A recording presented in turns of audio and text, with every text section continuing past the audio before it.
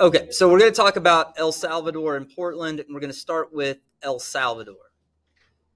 Okay, we're going to break this down, and our focus is first on Thomas Hobbes and what he would say about El Salvador. So first, I want to say, what would he have to say about Bukele's manner of ruling?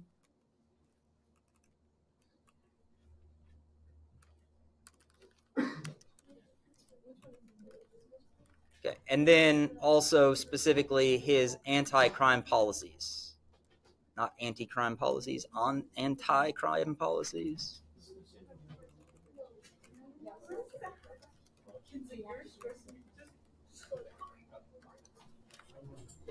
Okay, in terms of his manner of ruling, what I mostly wanted you guys to focus on in the video are two things.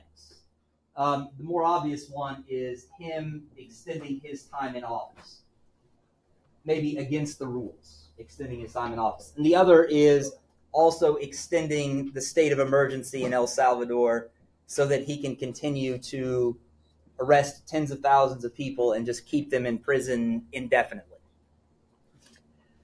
So what would Hobbes say about staying in power too long and using states of emergency constantly to give yourself lots of power? What would he say about that? Okay. So, and let's be clear what we mean by he. Hobbes would agree with extended time in power.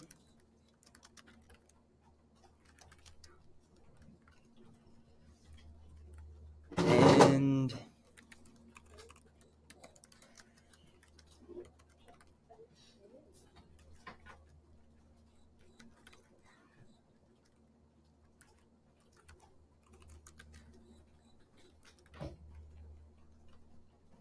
okay, so, I mean, Edison, you summed it up as cool. And that would, I mean, if Hobbes would have used a word like cool to describe this, he probably would have. This is very much his kind of thing.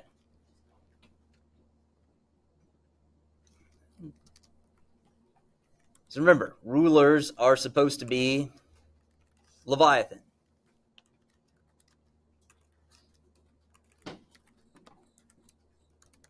And you can't be a terrifying, awe-inspiring creature if you don't have power and you're not going to stick around.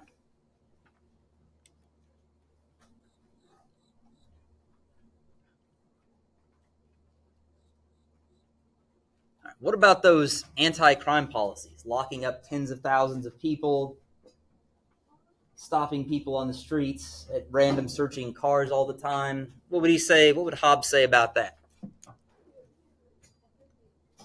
Yeah, he would agree. So, I mean, and we'll get more into the details there. What is the primary responsibility of government? Yeah.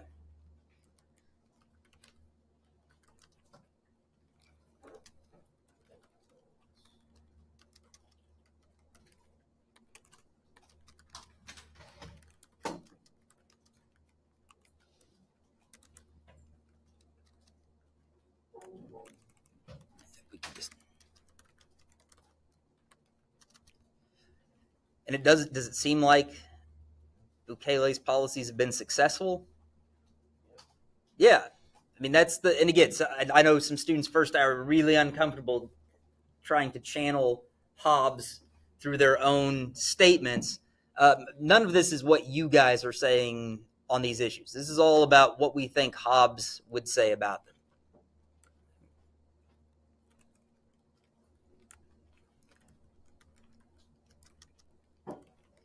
Okay, so he would see Bukele as succeeding.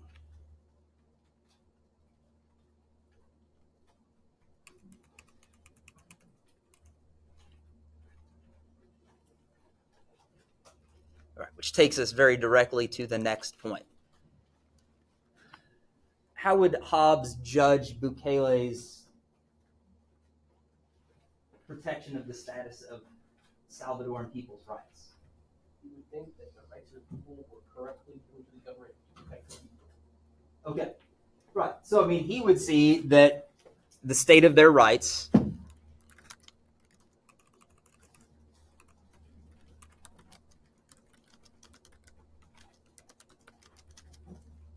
I guess, Edison, would you say just? Proper? You can use either. You can use both.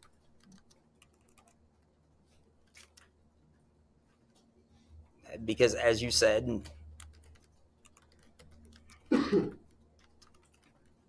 and this is where, I mean, another place, just because, Edison, I get where you're coming from. This was another place where I'd use slashes. We use lots of slashes today. Freedoms and rights, kind of think about those as the same thing. Maybe it's possible we need to have the positive versus negative rights discussion that my law and citizen students have. That probably do that at some point.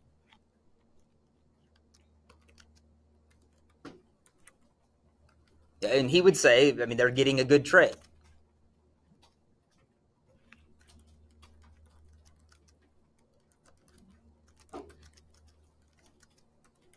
I mean, sure, from Hobbes' perspective, he's locking up some of the wrong people, but he is erring on the side of safety, and that seems to be achieved. To my knowledge so far, those public opinion polls that you see out of El Salvador are not manipulated. The guy is wildly popular. His 80+% approval ratings. American politicians wish they could get those kind of ratings. The last time we saw anything like that in the U.S. was George W. Bush right after 9/11. And it didn't last very long. You guys have never seen it in your lifetime and probably won't. I mean, Congress is a body. Its approval rating is in the single digits, and it's stuck there. I think like the military is at like 75 or something. Yes. Which I never worried about before, and I still don't worry that the military is going to do anything, but I wonder some more now what that says about like Americans' potential tolerance for authoritarian rule. I'm just not sure. Yeah, I really thought that my classes were going to get more and more boring coming out of the 90s, and as the war on terror kind of settled out. Nope, seems that we are set for interesting times. Okay, here, and by the way, it is a Chinese curse to wish someone a life in interesting times. Okay, so what should the Salvadoran people do about Bukele's rule, especially staying in office perhaps for as long as he wants? What should they do about that?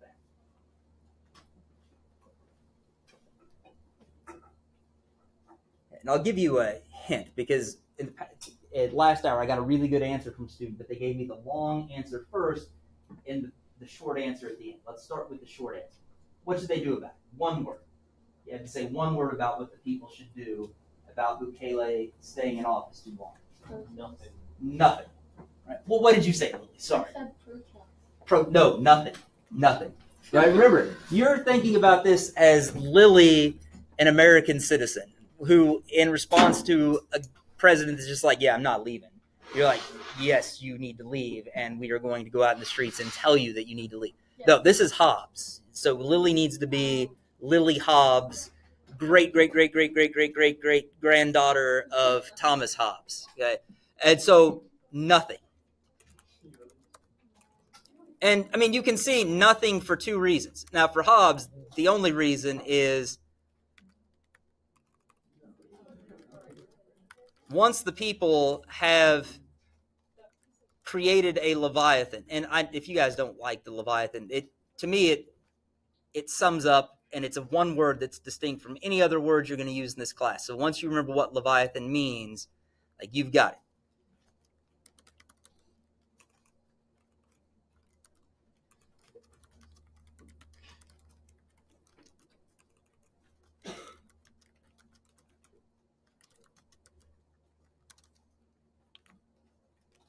Plus, if Hobbes is trying to sell it, really trying to sell it, Bukele seems to be a successful Leviathan.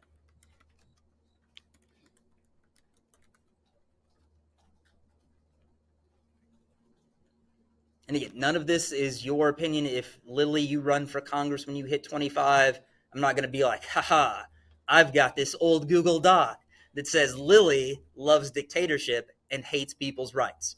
Lock them up. Lock them all up. No, I'm not going to do that to you, Lily. Not even for fun.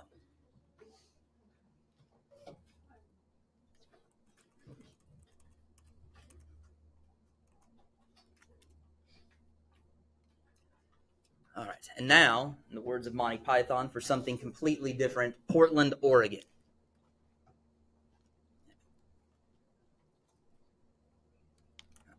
And John Locke will be our focus at first. So, what would he say in terms of his social contract theory about government decriminalizing drug possession by drug users? That before anybody actually answers, we can't talk about this in terms of just one group. Who are the two groups we need to talk about in Portland? The drug users and the drug sellers. So the drug users, you're bowing out of that one, Lily. It's okay.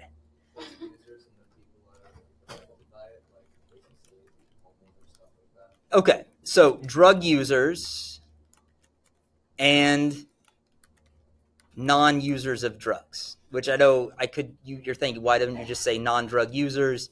Ask an ELA teacher. I think that would be considered weird to do, because it suggests that they could be using something else but not drugs. See, this is what I get when I'm talking one thing and typing at the same time. Getting old is no fun. Okay, so in terms of the drug users, if we could bring John Locke's corpse in here and reanimate it to talk to us for a while, what do you think he would say about the government's treatment of the rights of drug users? Is the government doing a good job? So on one hand, you would say that people have the right to property, right? So they should have the ability to carry drugs around them no matter what. And the government should have a right to stop them. But on the other hand, he believes that the government's authority is derived from the consent of the governed, which means that the government has a right to uphold the common good, and therefore, if the use of drugs is making society worse off, then maybe he would, like on those grounds he would say that the government should but maybe not make it legal. Okay. Well, so in the second half of what you're saying, I mean, definitely, if John Locke is trying to balance out everything, I think those are the kind of issues he would have to raise.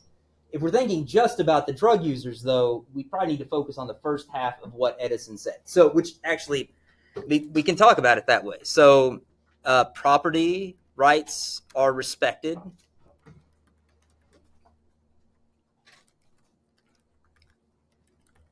Because they can carry drugs, or just they can have drugs. What about in terms of their life? Property are respected, and property rights are respected.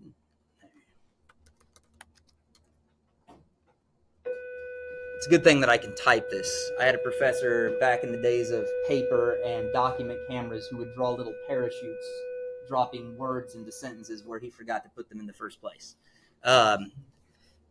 We had to make different fun back then. Okay, what about their lives? Do you have a right to your own life and to your own body? I'm not starting a discussion about vaccination, so we're just not going there right now. We're just talking about drugs. Do you think Locke would say people have a right to put drugs in their body if they want to? Yes. Yeah.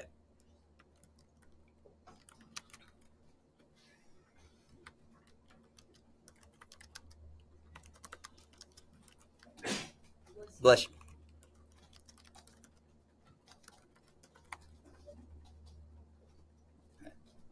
And I guess, we can add into there, liberty too.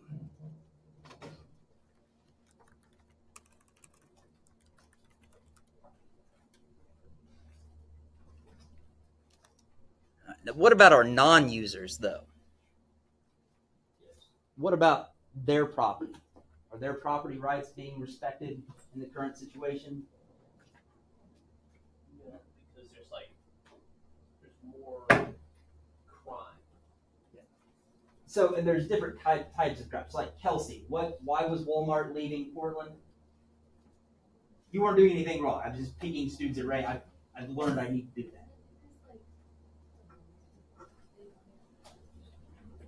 what were they doing? I mean, well, what's been a big problem in the United States generally in the last few years for stores like Walmart and Target? Yeah, shoplifting, theft, right? So property-wise, we've got theft. What happened to the poor post office? Yeah, so I mean, all the windows were busted out. So we got vandalism and theft.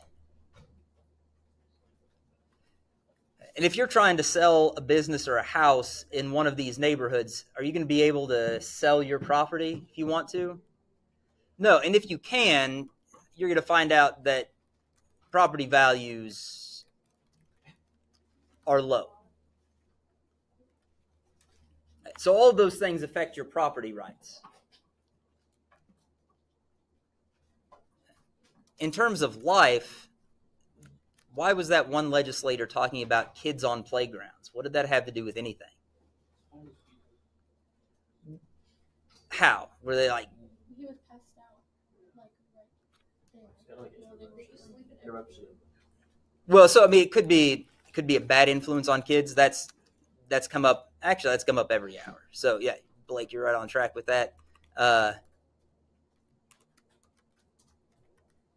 What else? Like, if you were a parent, what do you want your kid not to like accidentally like hit their toe on when they're playing? Yeah. So, all right. I mean, you don't want your kid to accidentally get in contact with fentanyl or a needle. That actually happened to my brother's friend. He was walking in the city, stubbed his toe on a needle, went to the hospital. He had AIDS. No, it's. I mean, it's scary because I mean, there are lots of places in St. Joe where there are just needles around. Okay, and then finally, for the sake of time, for life, so you have fewer stores and higher prices to shop. Okay, and that is a big deal. Losing a Walmart, some people would like, big loss. But if you are a low-income person, and low-income people spend a greater share of what they make on necessities than high-income people, even a little loss in good opportunities to find cheaper things hurts.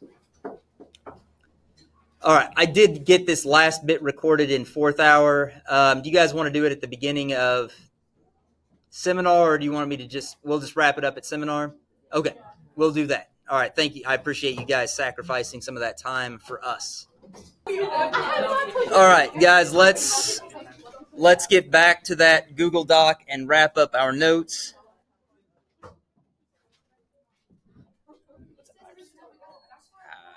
Let me see.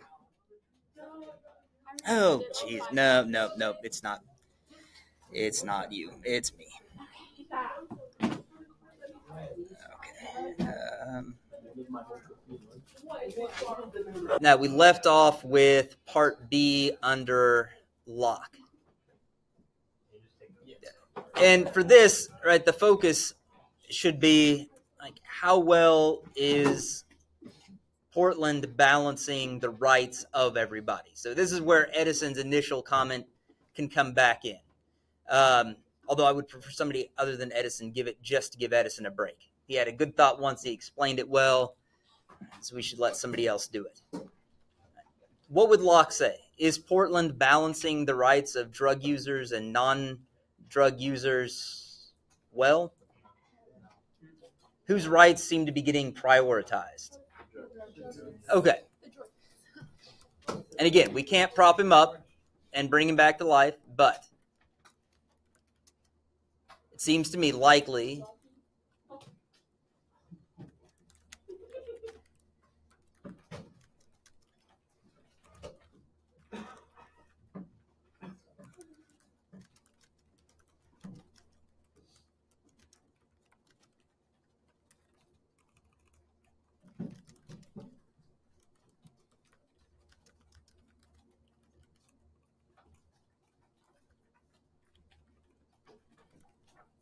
Jeez. If you want to ever have problems typing, just type while somebody can see it. Okay.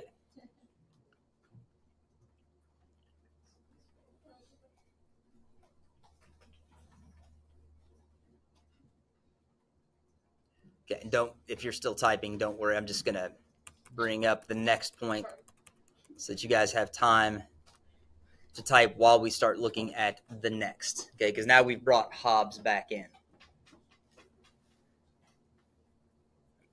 What do you think Hobbes would say about the situation in Portland? Would he approve of the way things are? No, I think so. He'd want government to take more. Okay. So he would not approve of Portland's government.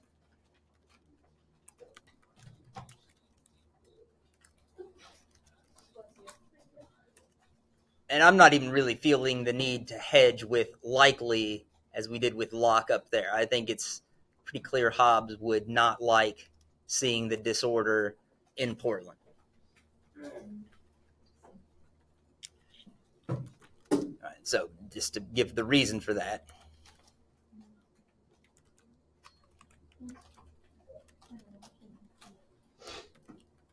What's wrong? Christian heads in my way. Short people problems. I know how you feel, Lily. I know how you feel. I'm not saying you're short. I said but you are shorter than Christian.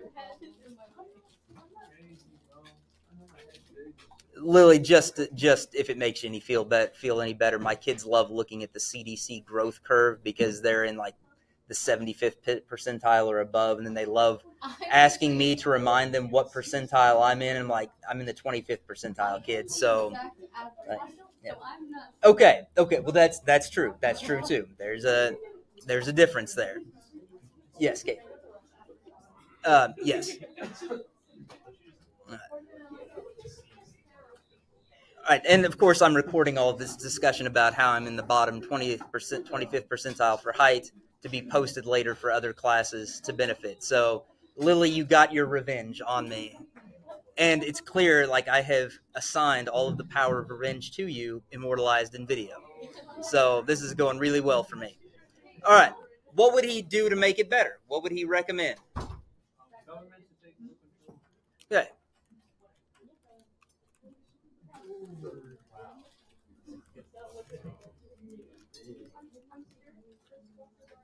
Okay, so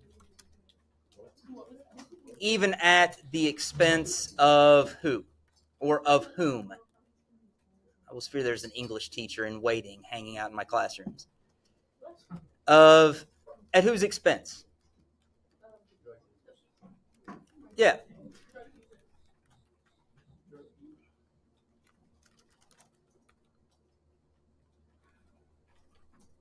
I mean, let's face it, I mean, given what we know about Hobbes, he's not even worried about their rights at all. I mean, if they're a source of disorder, make them stop.